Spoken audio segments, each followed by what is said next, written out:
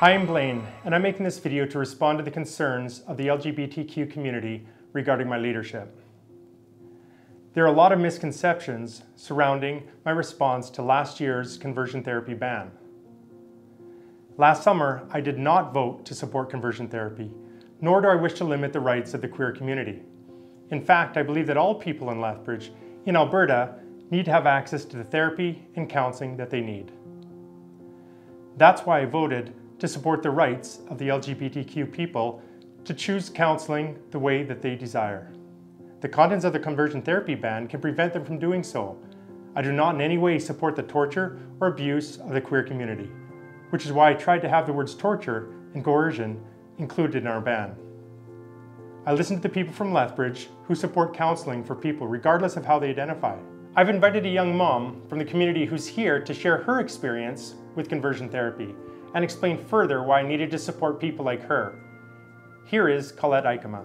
I've spoken to Parliament about the issue of conversion therapy because Canada's definition is different from any other jurisdiction in the entire world. I had to oppose our conversion therapy ban because it bans outright therapy that I needed in order to help me heal. When I was a teenager, I was gang raped and I became addicted to hardcore pornography. The gay and bisexual feelings I had escalated, and because of the trauma, my sexuality became a source of distress. I even became suicidal.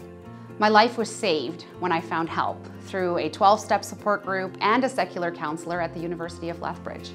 This therapy, just because it reduced my non-heterosexual behaviors and attractions, is defined as conversion therapy in Lethbridge's bylaw. If this ban had been in place while I was going through therapy, I would not have recovered from my porn and sex addiction the way that I did.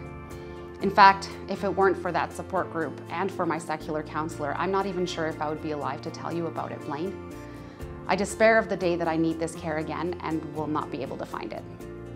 Now, our government says I have nothing to worry about because the exemption clause allows for exploratory and legitimate conversations, but by refusing to see the need for myself and people like me to have behavioral therapy as legitimate, they themselves have rejected my lived experience and victimized me again.